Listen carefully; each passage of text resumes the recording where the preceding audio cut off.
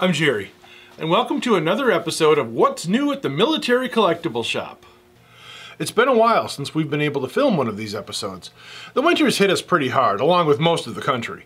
But we've seen an enormous amount of snowfall, and 3 snowblowers down, things just haven't been going really well. So I haven't had a lot of extra time to do these kind of things. But now, the sun's shining, the birds are singing, so we're going to get back on track, because we've gotten in a lot of really great stuff that I want to share with you. So, let's take a look.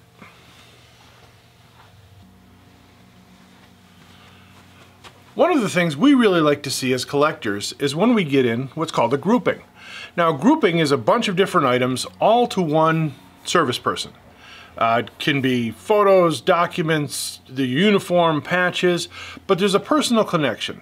A lot of times we'll get in loose patches or a jacket or something, and there's really no direct connection to a person. So when we get in the groupings, it's kind of the exact opposite. There is a direct connection to the person.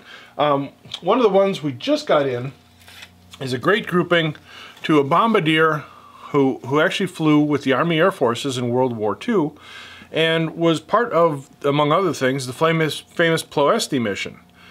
So he flew aboard a B-24, and he was part of a crew, and we were able to get a lot of photos, a lot of paperwork, his medals, his wings, insignia, his squadron patch, just a lot of items, all that belong to or pertain to him.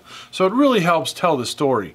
And because we can keep all this together, we can actually ensure that his memory of what he did, lives on for future generations to see it, where it's not just scattered to the wind or thrown away. This is actually one of his, what they would call a blood chit, where if they were shot down, they would show this, and it's in Arabic. They would show this to the local authorities, and that would, give them like proof that they were an American and trying to help them. Help this person, give them money, give them food. If they're injured, contact the authorities, that sort of thing. So they would carry this on them when they were flying over different lands. This is actually his squadron patch, and in the unit photo you can see that they're actually wearing the squadron patches. However, the sensor had blurred them out. The intelligence sensor didn't want people to know exactly which squadron was doing what. But this is the squadron patch that he had worn. But groupings like that are always wonderful to find. We're so happy whenever we find them. And this week we had gotten in a couple interesting groupings. One of the other groupings we recently got in is really kind of interesting. He had actually served in World War II as part of the U.S. Navy Construction Battalion, or Seabees. So we got in, several of his uniforms, hat, the so-called Donald Duck hat, little Seabees book, some other interesting souvenirs, some things he had brought back from Saipan, a whole box of scrapbooks and different souvenirs that he picked up. But one of the more interesting things that we had found out is that he had actually served in 1916 with the Canadian Expeditionary Forces. And so he joined the Canadian Army, and one of the more interesting things from the grouping included actually his somewhat rare, but mostly completely ineffectual, early pattern gas mask. So gas was a new and horrific weapon of World War I. When the Germans first used it, the Allies were completely unprepared for it, and it just had devastating results. So the Allies quickly tried to scramble with various types of things to counter this, the chlorine gas of the time, and ranging from a rag that you would soak and just put over your face to things that tried to protect your head and from breathing in. This is actually impregnated with a type of chemical to help combat the penetration of the chlorine gas. But they were not very widely liked by the Canadian troops, and they only provided a little bit of protection. Gas mask development quickly advanced as it needed to, and so 2 or 3 patterns later, we start seeing the gas masks of World War I that we're all more familiar with. But so this was an interesting part of a, kind of an already interesting grouping. And it's unusual to find, someone with both dual war and dual country servings. So that was kind of an interesting group that we had picked up, with a lot more little pieces, and like I said, the scrapbooks and little personal touches to it. But again, it all tells the story.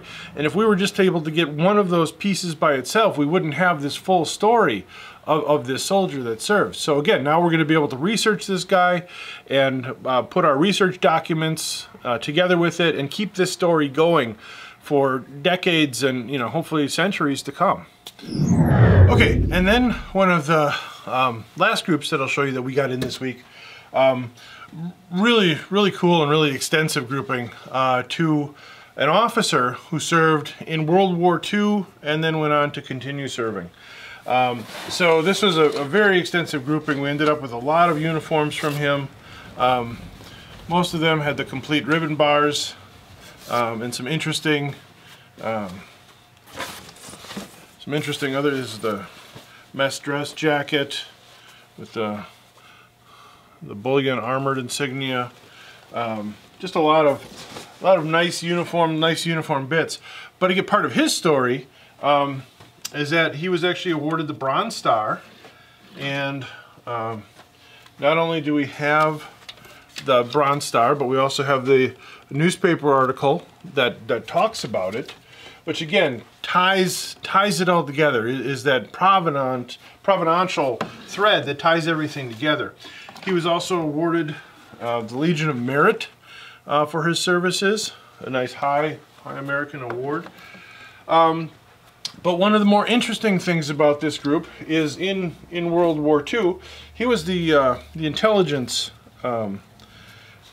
commander for the 102nd Division. And he was actually awarded the Order of the Red Star by the Russians, which was kind of an unusual order. It happened, but it didn't happen all that frequently. He was also awarded the French Croix de Guerre by the French as well for his services. So he was highly thought after. But a real nice group with a lot of being an officer. We've got a lot of his miniature metal racks, and we've got some of his theater made ribbon bars, some of his officer insignia from his time in World War II. He went on to then serve later on as part of the First Army. But while in Germany, he did bring back some souvenirs. We did get a German rifle scope from him, and some bayonets. Interestingly enough, a Japanese bayonet. So I'm not sure when he might have gotten over to Japan, or if he just knew somebody. Sometimes these things just have a way of getting together. Maybe he had brothers who served, or family members who served over in the Pacific. Well, we got in some other German bayonets and his American bayonets and things. So a very extensive grouping. Again, all to one guy. We've got some pictures of him. Hopefully the family is sending us some more pictures to keep with this, because they understand the value of the grouping. And a lot of times people ask us, they're like, how can you buy those medals? Those should stay with the family. Well, in a lot of cases, there is no family left. So, people's options aren't as open as people would like to think. A lot of times museums don't want this kind of stuff. They just have so much of it. It's not going to be put out. It's just there's too much extra stuff. They don't have storage space for all of this. And you don't want this stuff ending up at the local Goodwill, for kids running around in Halloween. So that's when we become a viable option. Collectors are really the preservers of history. Every collector is pretty much a closeted museum curator and strives to collect, protect, and ensure that these items are going to live on for future generations. So All right, well, I hope you've enjoyed this little episode of Groupings, brought to you by the What's New at the Military Collectibles Shop series.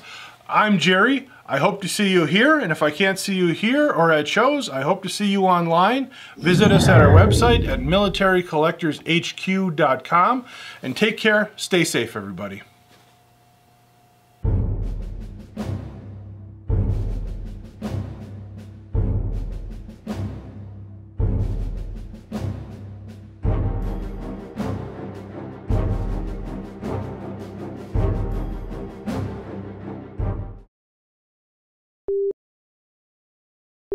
And I wanted to kind of give you a smattering of this.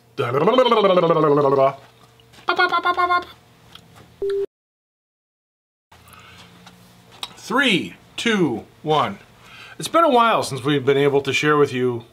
Wow. Take 4. 3, 2, 1. It's been a while since we've been able.